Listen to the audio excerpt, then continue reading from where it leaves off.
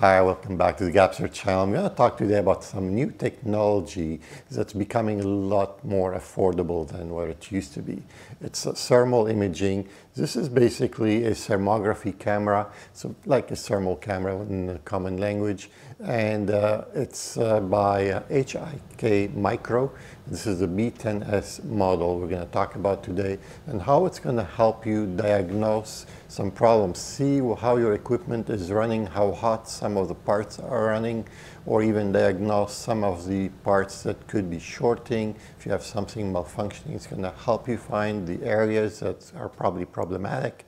You can also use it for other things, like even say you can check your building if it has any air leaks, like windows are leaking or doors are leaking, or even check your ceiling to see where ducting is going sometimes, or in the walls where the ducting is going. You can also spot some water leaks quite often, because water is always cooler than sometimes other areas, and tends to show as cooler areas. So this is a multifunctional device that can do a lot of things. You can also even use it to spot outside in the dark to see if someone hiding in the bushes, or if you have any critters crawling around in certain areas in the dark. This will basically show them right off, even if they're hiding behind other objects. It's basically sensing the heat rather than the picture or the light. Here's an example. For example, here we have a Marantz CD95 CD player. It's got two dual TDA 15418 chips. These have the S1, the Crown version. So this is a very high-end CD player. So let's see if these are running to optimal temperature, and how would that go with a thermal imager. So we're going to bring here the HIKMICRO B10s.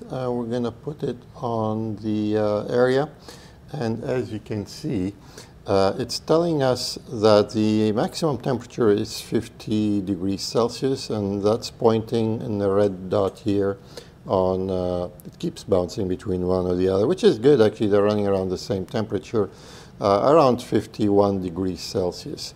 The center temperature is 35, so that's where the yellow is, and the cold area is about 19. So the blue is basically cold, and the red is the hot, and the yellow. This is the part that I like the best. You can do this in a different pattern if you like. So for example, you can do it in black and white. You can do it in as different, and you can even pick your own colors if you like. That's all into the settings. So one I like the most is the rainbow setting. I find it a little bit more understandable. But you can, like I said, pick your own colors. The main thing here, we're trying to find out if there's any components that are running super hot. And we definitely know that those chips run around that kind of temperature, so we know that they're running perfectly fine. Now, if I step back a little bit away, and we start to look around, we're going to see there's some hotter parts. You can see like there's one part right here, and this one is running at 76 degrees Celsius. And so that's, I mean, it's still within the norm, but just it's good to know that there are some parts running a little bit hotter than areas. As long as you're under 85 degrees, usually you're fine. Most components can handle up to 85 degrees, and some are designed to run hot, so that's kind of normal. It's not a bad thing. Now, if we step a little bit back, you're going to see the disk spinning. So this is a live image, as you can see. It's very fast refresh rate. And if we look here, the hottest area seems to be just around somewhere here. But let's just focus on the transformer part and see. So the transformer, you can see the red dot shifted to the transformer, because that is the hottest part here. And it's running about 31 degrees Celsius. That's fairly normal. But as you can see, if I put my hand here, you can see that my hand became the hottest part. So basically, we know that the transformer at 31 degrees is running cooler than your hand. So if you put your hand on it, basically you're going to feel like it's actually cooler. So it's not that hot at all. and the CD spinner should not be getting hot, and that's normal. But you'll be surprised sometimes if things are touching and there's friction, you will see a little bit of heat around the circle here, and that's not good. It means you're getting basically heat and things are actually rubbing around, and that's normal. That's not normal. You would actually even hear it sometimes. Let's say you don't like it in Celsius, you want it to be in Fahrenheit. You can actually change the settings. It's pretty simple. You just press the power button quickly, and you have a whole different settings you can adjust here. This thing is so, like you can really adjust it to your liking. There's so many things you can set up here. We're gonna go into, keep scrolling down, and we're gonna go into the display settings, because that's where we can change the Celsius to Fahrenheit. We're gonna scroll down, and you will see at the bottom, for example, here, there is a unit right here, and if you press quickly the power, it's going to change to Fahrenheit. You can also use Kelvin if you like, and like I said, Celsius. Let's try Fahrenheit for a quick second. You can then go back to where we were, and you can see it's instantly now changed to Fahrenheit. So now we have the chips are running at 139 degrees Fahrenheit instead. So like I said, there's so many other settings you can do in here. So you get albums is where you like to put your pictures. Emissability you could adjust, because sometimes you could get errors by how the heat is transferring, the distance that you usually work at. For example, in this case we are really close, so we might want to go in and check and tone it down to 0.1 meters, right? And see if things have changed. We're at 134, so there's some slight variation in the temperature, because you kind of want to, so if you're always using it really close, you would set it to close, and if you're using it far, you would set it much further. I'm just going to leave it right now at that setting, basically. Just going to put it roughly about 0.3, kind of where we mostly myself use it. And I'll say back, and here we go. So it might change the temperature readings a tiny bit, because you have to account for all these things. But you don't have to be obsessed. Like if you're not fussy, you don't need like a fraction of a degree. Don't worry about it too much. It's still going to read properly. It's just if you want like that super accuracy, then you would want it set up to the exact or close enough distance. So the way the settings work is to enter the setting, you just press the power button briefly and you get the settings in there. And now you can actually change things. You can scroll down. So for example, if we're going to change to Fahrenheit, you're going to go into the display settings and press the power button, which is like an enter button basically. And you scroll down here and you're going to see at the very bottom that there is a unit, and you can change that from Fahrenheit to Kelvin even if you like to, or to Celsius. And when you're done, you just press the return button, and that brings you back to the main screen. As you can see now we changed to Celsius. There's so many settings you can do.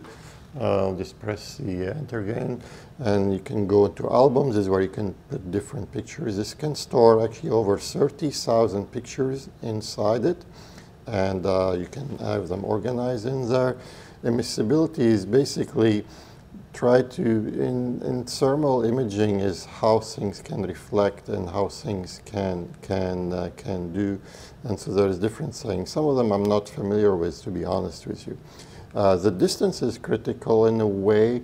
Like say if you're always using it for electronics, you're probably going to be at a short distance. I have it here set at 0.3 meters. We go into display settings.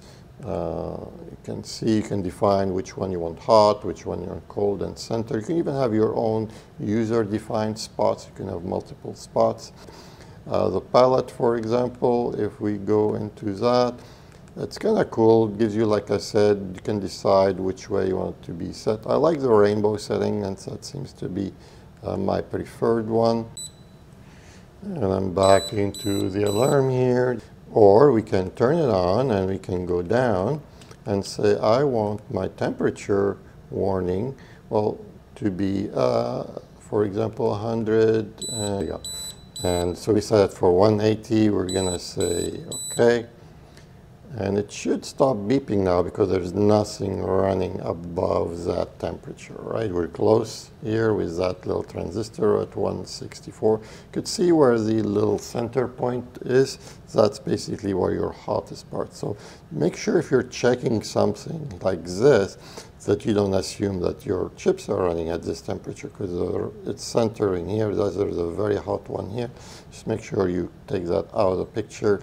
And now you're going to get your center pen actually is going to move to those. It's actually detecting something on the other side here. There we go. So now as we moved it around, it's going to basically go back and revert to the chips and telling us that these guys are at 122. So this is our hottest point. This is the center, and this is the coldest point, and you get all your readings. From time to time, it will do a little calibrating. That's normal. That's part of the way the system works. Checking electronics is not the only thing here. You can also check your building if you have any air leaks through doors and windows. For example, you can use, you can see here that as we get closer on the bottom here, you can see that the door is leaking a bit of air on the bottom, and from the seal is not that great, and that's the blue area, and the rest is a little bit warmer because these are the building warm walls, for example. You can even check the ceilings and see what's happening there, and we can see here. And you can see here, just in the corner, the little bit bluer area. That doesn't mean it's leaking, it's just a little bit cooler. But if you have a big leak, it's going to show a big area of blue there, and that's why. Now, if you notice, the windows are cold, so they are looking blue, because that's actually their cooler temperature. And it just gives you an idea. You can even check your flooring to see where the vents are. And here you can see that there's definitely a vent there, and it's crawling. There's a lot of heat coming out of it. But you can also check your floors to see if there's where sometimes the ducting is. I'm not going to go through all that because that's not my area of expertise, but I'll just thought I'll mention all that because electronics is not just the only thing you can use this thing for. You can see my cat actually just coming from the outdoors. Just came in. You can see his face of the cat is actually warm, the nose is warm and stuff, but the rest of it is cold. And after a little while that she was indoors, and you can see now that she's getting a little warmer all around, and you can see a little bit better.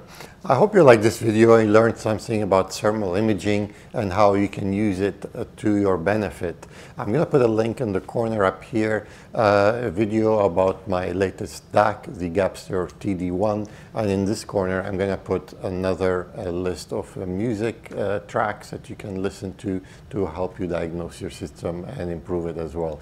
There'll be a little link in the middle here, a little speaker if you'd like to subscribe to the channel, and I hope to see you in another video. Take care.